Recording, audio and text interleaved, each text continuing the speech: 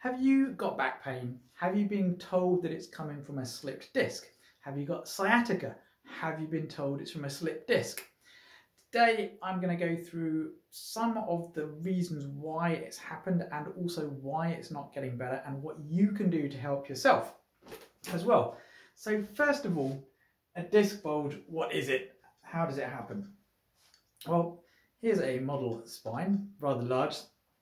This represents the disc, and this red thing represents the disc bulge, and if it hits a nerve, boom, it can actually cause pain along that nerve and then cause sciatica.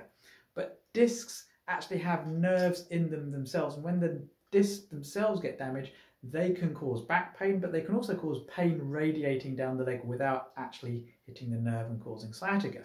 So there are tests that we can do to actually try and figure out what's the actual problem. Is it because you have true sciatica, i.e. a nerve pinched because of a disc bulge, or do you have some kind of other discogenic pain, of which there are many causes and reasons.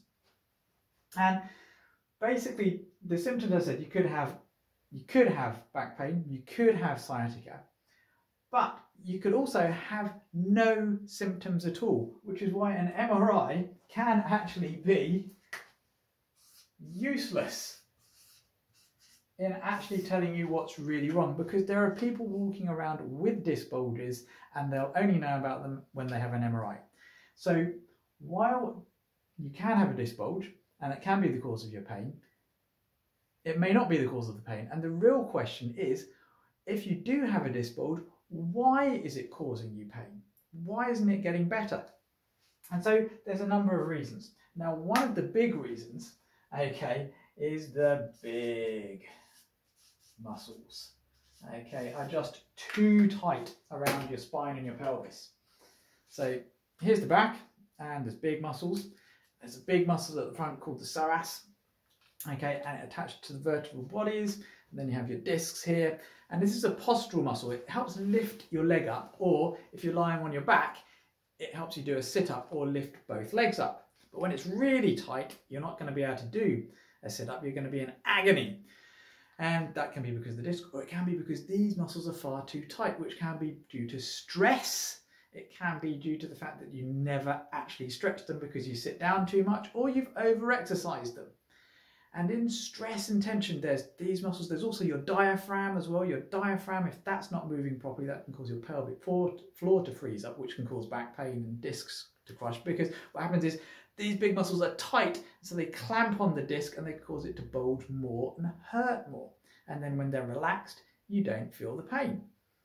And so a lot of people have got disc pain because these big muscles, whether in the back or their front, are just too tight. And you get them relaxed, or you're shown some relaxing exercises and you can feel a lot better. Or you go to a chiropractor or an osteopath or a physio and they do 1 or 2 sessions, they do some clicking and popping, things relax, and you feel a lot better in just a few sessions.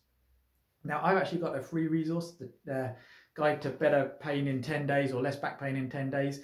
You can reach out to the clinic, so message us and we'll send you a link, or it's actually on our website anyway, bodyimbalanceuk.com or thepainreliefcenters.co.uk, and there's 10-day back pain thing at the top. Just sign up for it, it's free. There's probably some special offers in there just in case it's not that. So there's some simple things that can actually relieve your disc pain very quickly because it's just the big muscles. Now, the next reason that may be a problem is that the tiny little muscles that attach to all these bony bits, the tiny little muscles that lift this off, they're too weak. And so it could be that you've got a combination of really tight big muscles and the tiny little muscles are too weak. Now, if the tiny little muscles are too weak, then you've probably had back pain from, you've done some lifting, you've done some gardening all day and you're fine, but then you just go and pick up a pencil and your back goes twang, and then you're floored. And that's usually, or very often, because the small muscles in your spine that do all the tiny little work of big work of lifting one vertebra off another, they're too weak.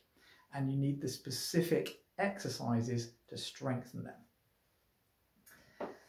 Now, those are mechanical reasons. And why does the disc actually happen in the first place? Why can it bulge or fray? Well, maybe. So basically you've got little muscles, so LM, And then we have H, and then we've also got 4, we've got N. Basically, this is a disc. There's fibrous inner outer part, and then there's basically a toothpastey stuff on the inside.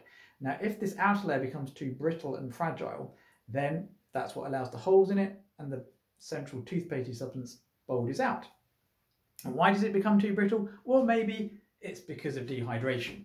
And dehydration in the disc can happen because of a lack of water, but also a lack of the nutrients, that's N, that hold the water in the disc. So you could be drinking enough, but you haven't got enough of the right nutrients that pull the water into the disc and keep them hydrated. But there's also other nutrients that you need for healthy discs as well, which comes to the actual repair process. So you basically got the big muscles, could be the little muscles, could be hydration, could be nutrition as well. And why isn't your disc getting better? Well, one reason is the actual causes are not being addressed. And so in a lot of people, they think of going to a chiropractor, osteopath, physiotherapist, and that's great. I'm a chiropractor, trained as a chiropractor, do a lot of physiotherapy type stuff, do lots of different things to help physically, give the right exercises as well, that actually will help pull the spine apart. I give relaxing exercises as well. But what if it's nutritional? You need to get the nutrition seen to, and one of the things that happens when you get a disc bulge, boom, is that naturally there's things called macrophages. They're part of the immune system. When you get any kind of injury, macrophages are the things that start eating away scar tissue, eating away the debris. And what should happen is you have a disc bulge, is your own macrophages should eat and chomp this away. But if you're lacking zinc, if you're lacking other nutrients, then your macrophages don't work properly because there's another set of things called metalloprases. I can never remember the name, it doesn't really matter.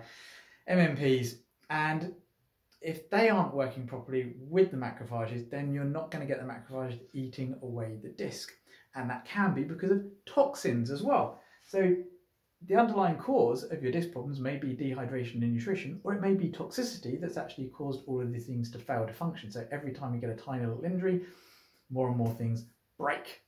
So you have not fixing the actual causes, and then there's time as well. If you have weak muscles, it can take at least 3 months of training them properly to take the pressure off of the discs. And then the discs themselves can take up to a year to heal.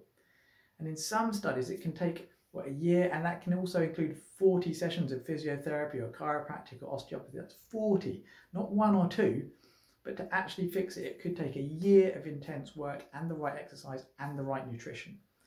So if you have a chronic disc or back problem and you've not really got anywhere because you maybe only had 1 or 2 sessions, or you've only just done some simple stretching exercises, you haven't been given core exercises that actually pull the spine apart, not just sit-ups and the normal core stuff from Pilates or yoga, but some stuff specifically that's anti-gravity. Or it could be nutrition as well.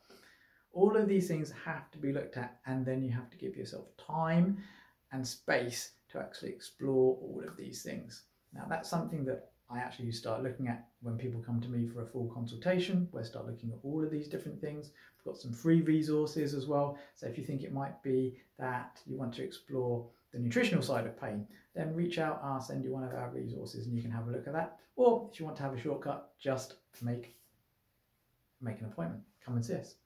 Come and see me.